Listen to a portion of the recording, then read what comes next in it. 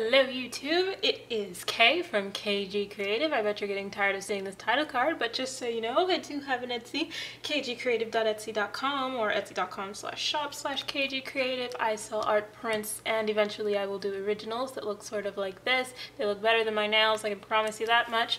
For example, I just got some prints sent to me, some that I ordered for my personal use. They're all in this little packy, and I'm gonna do a video opening these out and showing all what I got. So click here, I guess, to see that video. But moving on to what we're doing today. So I'm sure you've heard of the 3 marker challenge. You got 3 Copic markers and you make a piece of artwork with the 3 Copic markers. That is an amazing challenge to do if you have Copic markers. If you do not, like myself, then you're kind of fresh out of luck for that because you don't even have 1. Better yet, 3. I mean, I have 1 somewhere. But all my Copics are gray because I wanted to start out with grayscale to see if I even like the markers just so I could do black and white pieces. So all my Copics are gray. So the 3 marker challenge would be very boring and gray. So instead, I have adapted the 3 marker challenge to make it the 3 paints challenge. I have here an Artist's Loft set of paints. It's 48 different colors. I have pulled out the blacks and the whites because to make it a little bit, because they're paints instead of markers, after I pull my colors, I can choose to add either black or white, so it'll actually be the 4 paint challenge. I can choose one of the 2 to add to, make the piece possible. Another rule is if I get 2 of the following colors, red, blue, yellow, and green, if I get 2 of those colors, I will have to draw again and try again. And that's only the colors in their purest form. If I get like a pink and like a nasty forest green, that's fine. But if I get like straight up red, straight up green, gotta try again because that's just giving me too much to work with. It's not just primary colors, I also included green, so that's what that is.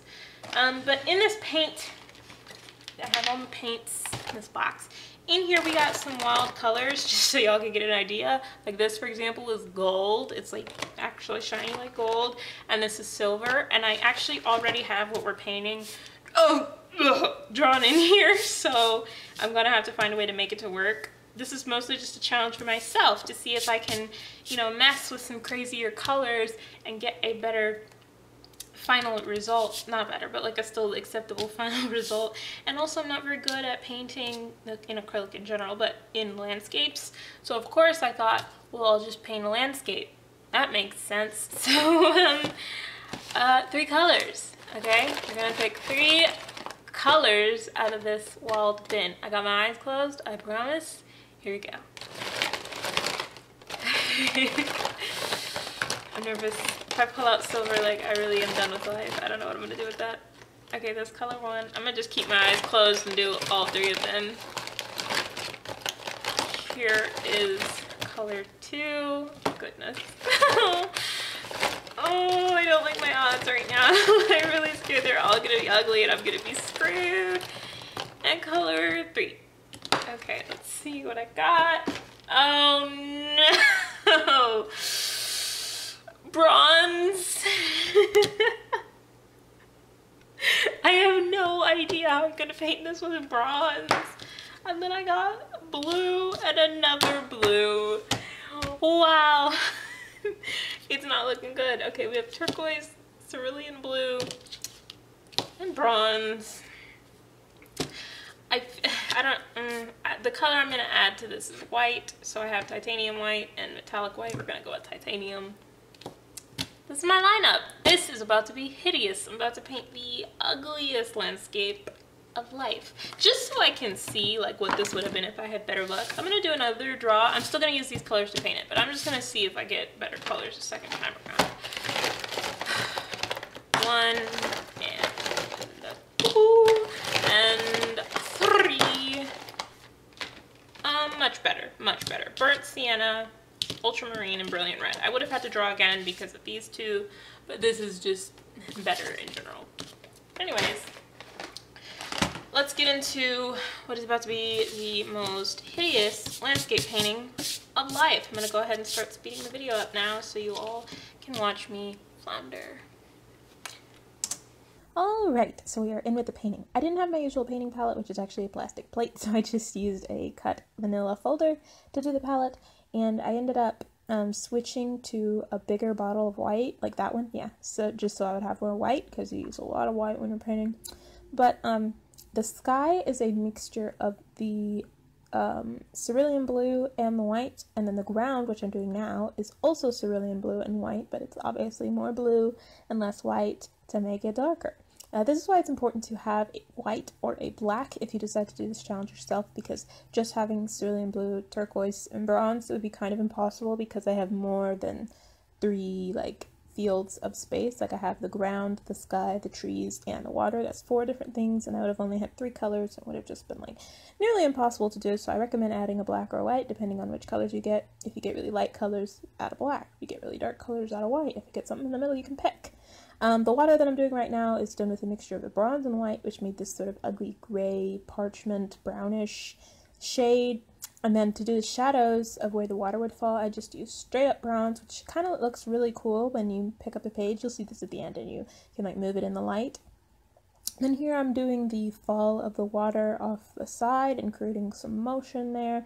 I'm not following my reference image verbatim here anymore, because that would just be too much effort, take too long, and I don't care enough. I was mostly just using it like to see like the big picture, but it's mixtures of the bronze and white, more white obviously for lighter areas, and then some pure white in certain streaks and in the little puddles in the bottom to show where the water is splashing down. And then I repeat that concept on the second waterfall up top that is smaller with a smaller brush.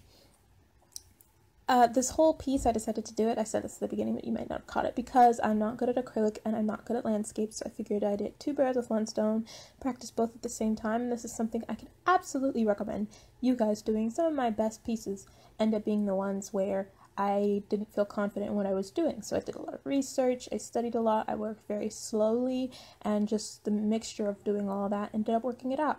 I add some more moss to the edges to kind of like soften the edge from the water to the moss, and then we begin the trees.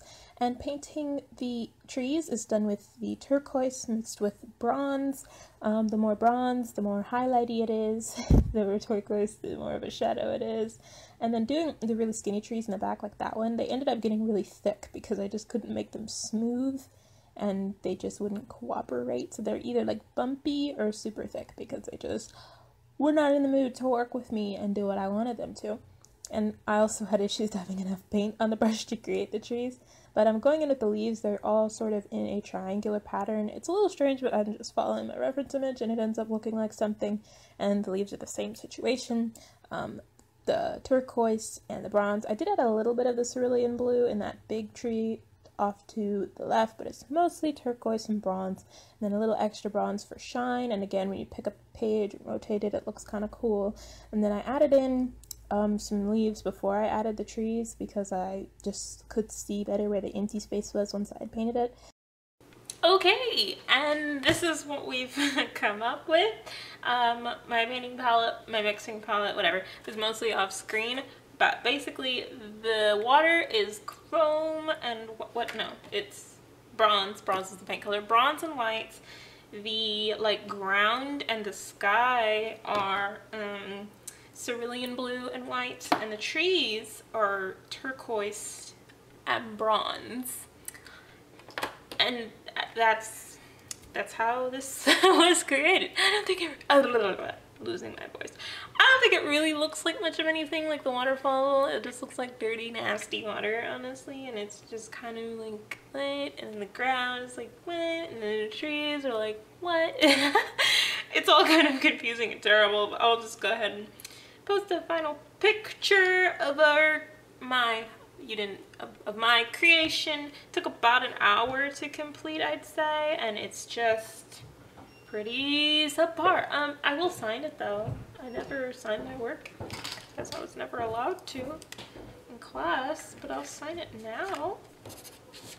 I have a fine tip Sharpie.